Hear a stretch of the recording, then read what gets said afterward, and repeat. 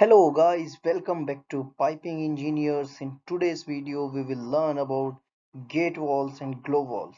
We will see what are the differences between gate walls and glow walls, what are their uses in industries, and how these walls are different from each other.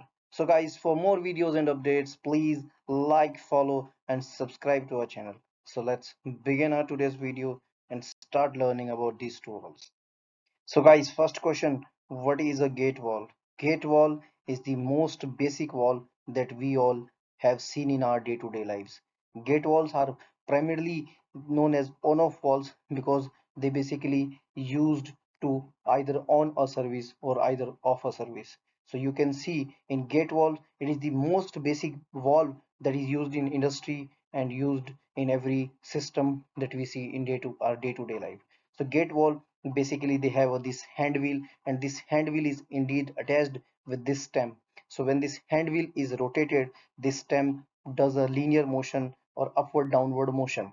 So when the stem or this wedge is on the downward position or at the base position, your gate valve is closed, while when the stem or this wedge is on upward side, this your valve is in open situation.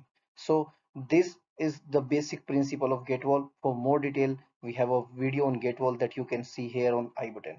Basically, you can see in your gate valve there is a minimal pressure loss. Why? Because there is no obstruction in between the gate walls inside. So when the pipe is connected here, there is no frictional losses and no pressure losses because there is no obstruction, and your flow gets a full bore passage. So your full bore passage of fluid is there in the system. Hence, the there is less pressure loss and the system works very smoothly. Next, what is a glow valve? Glow valves are basically, you can say, an advanced version of gate valve where we can take dual services. So what do you mean by dual services? So glow valve can be used as on-off valves also, but in addition to that, the main purpose for which glow valves are used is the throttling one. So if you want to throttle a system or if you want to control the flow, we go for glow valves. Glow valves, because of their indistinct construction, they are used for the throttling purpose, or you can say pressure regulating purpose of the flow. So in glow valve, you can see there is this plug which sits inside this cavity, and when this plug is on the downward situation or or on the downward direction, the flow gets restricted. But when this plug gets on upward direction, the valve gets open, and your flow starts getting the flow. So in between also we can stop this plug, and then when it will be in between, the valve will be used for the throttling purpose. But you can see guys, in this glow valves, the flow is changing its direction. Once it is going this way, afterwards it has to change the direction and it is to go upward, and then again it has to go in horizontal direction. So because of this directional change of flow, there is a slightly higher pressure drops in this type of valves as compared to your gate valves. So while selecting a glow valve, we generally take the consideration that there should be minimal pressure in our system, because there will be some pressure losses across these glow valves. So where we don't have any problem with the pressure losses, we go for your glow valves. So these were the main definitions of these two valves. So moving on to the next slide. Here guys, we will discuss about the basic differences, or you can say the basic comparison between these two walls. So as told in previous slide also, so gate walls, they are on-off walls. So whenever we say which is the best wall used in for on-off wall, is your gate wall, or your the primary wall which we use for on-off is your gate wall. While glow walls, in addition to on-off, they are used for regulation of like throttling of the fluid. So I have told you how we can use them for regulation or throttling. Next is in gate wall, there is a wedge shaped gate. So in this gate wall, you can see this hand wheel is connected with a wedge shaped gate, and this wedge shaped gate either it moves upward or it moves downward. While in this glow wall, the glow wall uses a disc or a plug, which I shown in the earlier slide. So the disc or plug sits on the cavity inside the wall, and that is used for either on off or for the throttling of the fluid. Gate walls are, because of their design, have very little fluid trapping inside the bore, and hence there is very little pressure drop. I told you there is nothing inside the gate wall when the wedge is opened, or the upward position, or the gate valve is in your open situation, the gate valve has a clear passage of fluid, and it is the diameter of the valve inside is similar to the diameter of the pipe through which it is attached. Hence, there is very negligent pressure drop across the gate valve. While in glow valves, there is a change in direction of the fluid. So because of that change in direction of the fluid, the pressure drop as compared to gate valve is on the larger side.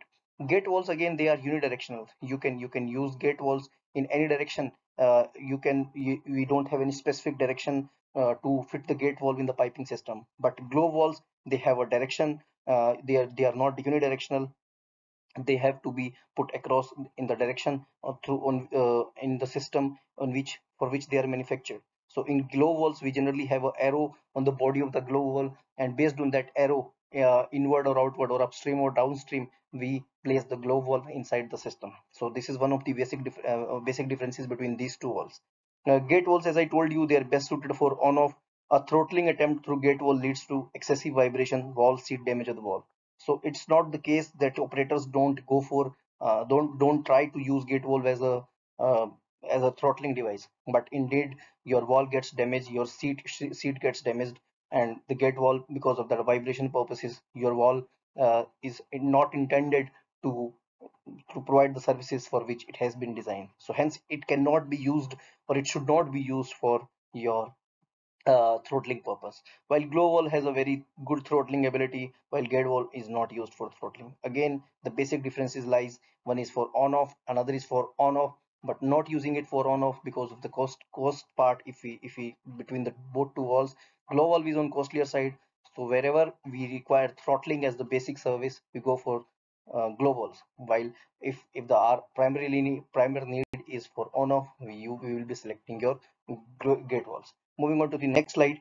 So in this slides guides, I have just jotted down what are the basic parts of the both the walls, and how the cross section of these walls looks like. So in gate wall, as I told you, there is a hand wheel. This hand wheel is indeed connected with this stem, and this stem is connected with this solid wedge. So basically, when we rotate this hand wheel in 360-degree, this wedge does upward or downward motion. So when it goes up, the fluid starts flowing and the valve is in on condition. While when it goes down, you can see there is a locking in the valve and fluid stops flowing. So this is the basic thing, that how a gate valve works. Again, there is a hand wheel, there is this stem, and this is the main wedge, and this is the body of the gate valve. There are some back seats, and this is the bonnet. There are two parts that are casted together, and again, with the help of bolts, they are fixed. And these are glands, so that there is no leakage inside the valves, and this is gland packing. So these are basic components of the valve. If compared with glow valve, you can see, again, there is this disc which we have seen. This disc, again, it is connected with the hand wheel, as the wedge is connected with hand wheel of a gate valve. This is the stem. So these are the basic similar parts.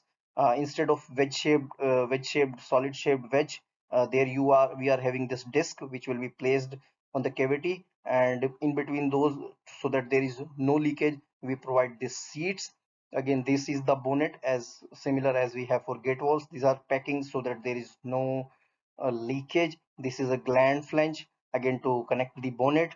This is gland eye bolt. So these are basic parts of the uh, glow valve. So the fluid direction, you can see, this is inlet and this is outlet. So this glow valve has to be fixed in the same direction for which the arrow has been given. I told you in earlier slide also, but glow valves, there is no limitations of the direction, so you can place it in either direction. This is because the glow valves have the geometry, because you can see, if we change the direction, the change of fluid will be the direction of the fluid direction will be changed, and the valve will not be able to throttle, and this seat will get damaged. So that's why this is very important to put the glow valve in the system for which it has been designed. So guys, I hope you would have liked today's video. For more videos and updates, guys, for please like, follow, and subscribe to our channel. And if you want to have a detailed knowledge on walls, please see our wall playlist. Thank you for watching today's video.